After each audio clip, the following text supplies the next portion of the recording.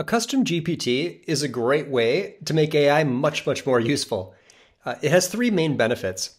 One is you can create a multi-step process that goes through a longer function instead of just making single one-off prompts.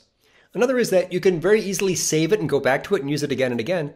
The third benefit is awesome as well. You can actually share it with a simple link with anyone else on your team, with anyone anywhere. You can put it in the marketplace. So custom GPTs have a big value. And I'm going to show you how to make one now. But I want to start by suggesting that there's really two kinds of custom GPTs. One of them is to make things, create a deliverable, write something together. And for that, you're probably going to go into Canvas mode, which turns ChatGPT into kind of a word processor, where the chat's on one side and the deliverables on the other. The other is an analyzer GPT, maker GPTs and analyzer GPTs. An analyzer is going to be something that's going to audit a piece you made or evaluate something you're working on, right? It's going to it's going to see something and find gaps or look for improvements or to optimize something. I'm going to make right now for you a custom GPT that does brand comparisons, competitive analysis. I actually already made this and I recorded myself doing it. It was about an hour and a half or so of process, but I sped up that video and we're going to go through a speed run of that right now where you can watch me take every step in that process and see exactly how I made a high-performing custom GPT that does competitive analysis and brand comparisons. Okay, here we go. Here we are. We're inside ChatGPT. I'm going to walk you through this now. First step, in the left side, just go to Explore GPTs. You'll need a ChatGPT Plus account for this. That'll give you the Create button in the top right. Now, when you're inside here, there's a Create tab that will walk you through every step of the way, but I'm going to go through a more robust process to create this, so I'm going to stay in the Configure tab. Now, we're just going to give it a name, and we're going to give it a description. Now, this description, I think probably it could help me write, so I'm going to actually copy and paste that into a new window in a new tab where I ask it to kind of help me write the basic instructions, which it did. Right away, it gave me the idea to talk about brand positioning, so I actually updated the name from that.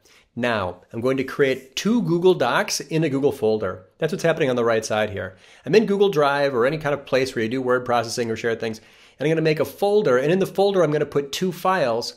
One is for the instructions that kind of set users' expectations, talk to the user, and invoke the prompts. The prompts will be in a separate file.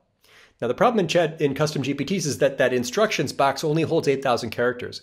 So I've got the prompts in a separate file, and you'll see how I connect that later.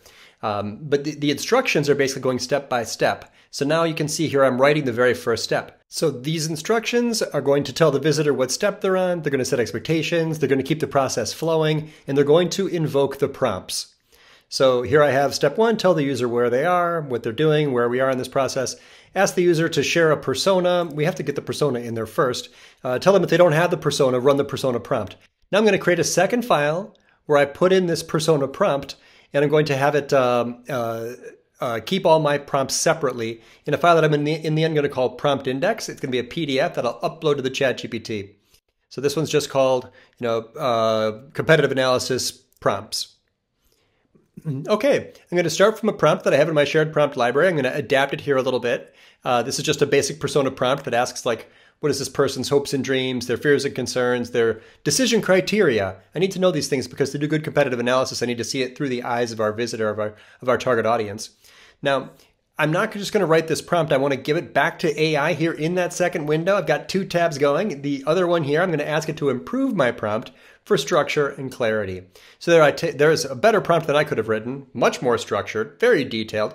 Now I'm going to use that in my, move that into the prompt document.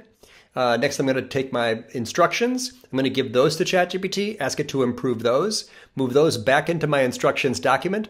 So for version control, to keep it organized, I've got these things in separate Google Docs, and only after I have edited them and iterated based on input from AI will I move them into the custom GPT. It's going to keep it organized. It's a kind of version control. I can know what I'm doing. So having these things as separate files will be very useful to me.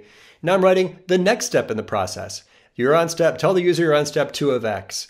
Ask the user what competitors we want to compare this to, and just to get their input, and remind them that if they don't have ideas, we'll do it for them. You see how I then took that entire instruction and copied and pasted into that big instruction window. Then I write the prompt for that step, save that as a PDF, upload that into the knowledge, So now ChatGPT has the instructions and it has that all the prompts in the knowledge in a separate prompt index, a separate file. Now I'm testing it. I give it a brand. It comes back. It creates a mini persona.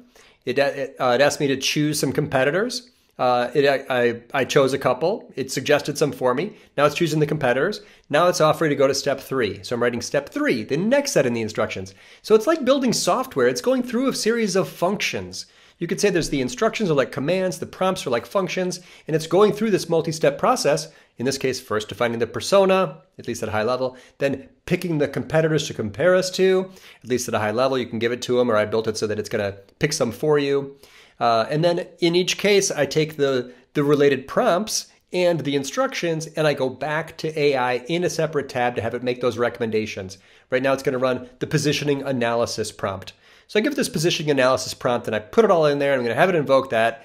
And this time, I'm actually still, again, iterating, copy all the instructions in, copy make the personas into a PDF, upload those prompts again. So it's all, make a draft, ChatGPT revises it, put it in the Google Doc, and then move it into the edit. See, I'm going back into edit mode, copy and paste in. It's got brand new instructions. Go to the prompts, export the prompts as a PDF file, go back to the CustomGPT, upload that file as the new prompt index. So now it has new prompt index. I increment, I'm keeping track of the versions. This is still my first version. I'm on version 1. So now I go back and I'm going to test it again. I'm going to pick another brand. Let's pick this one. It's a some kind of on deep sea services, probably for like oil and gas or something. So I give it that prompt. It comes back. I'm going to actually have it tested. It comes back. It identifies competitors. It says pick a couple of these competitors. I pick some competitors and it compares them. Pretty good. So I sort of like this. But it's not enough. The left column there is supposed to be the information needs of my persona. Then the right columns are the different brands and how well these brands satisfy the information needs of the persona. But the problem was it didn't have enough of them. I wanted to give me more. I wanted to list all the personas' information needs according to the previous step. So I'm back. I edit the prompt. Upload the new prompt. I'm back in the CustomGPT in preview mode, testing it again. Back and forth testing. Wait, what? All of these are the same. There's no difference between them. That's a problem. I take a screenshot of this next, and I give it to ChatGPT, and I said, what the heck? These are all the same. How do we get it to highlight the differences? Then it rewrites the prompt itself to better highlight the differences. So then I come back in, copy and paste in its revised prompt, save that as a PDF file, upload that to ChatGPT or to my custom GPT as a new one. So you're like kind of overwriting and replacing and editing and then overwriting and testing. It's this back and forth, this really long iterative process. You can imagine how this took, these could take a couple hours to build. But in the end, as you test it, it'll slowly narrow in. It's like if this was programming, you'd be debugging it. That's what you're doing. They say English is the hot new programming language. So here again, I'm testing it again. Pick a couple brands. It picks the brands. Now it begins the comparison. But it didn't make my table. I wanted it to rate the extent to which. It just kind of listed this kind of highlights. So I go back and I'm like, something's wrong with this. Why isn't it doing it right? So I keep uploading the prompts and trying it again. In the end, I realized I was putting too much into that one prompt. The better answer there was to separate it into 2 separate prompts. So this multi-step process where I'd gone through 3 prompts, it turns out the third prompt had too much in it. It was doing the kind of initial analysis and trying to create my comparison table. So sometimes it wasn't creating the comparison table. So I'm asking it, why didn't it do that? How can I get it to revise that prompt so it completes that task? What it comes back with, it says, the solution is to make it 2 different steps. You can't overload a prompt. It sort of quits working. It only gives you so much processing power. Make a multi-step process. That's the whole point here, CustomGPT, building it out so it goes through many different things. So here I am now. I'm actually testing it, trying to get it. I'm giving it an example. ChatGPT wrote a better prompt. It wrote double prompt, right? These are now multiple steps. I'm creating the instructions to invoke the prompt for the next step. So breaking this piece out, that function, those are now 2 separate functions. One is the initial analysis. One is the comparison table.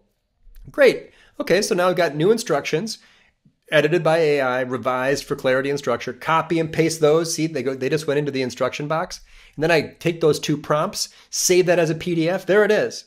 That's it. That's my prompt index.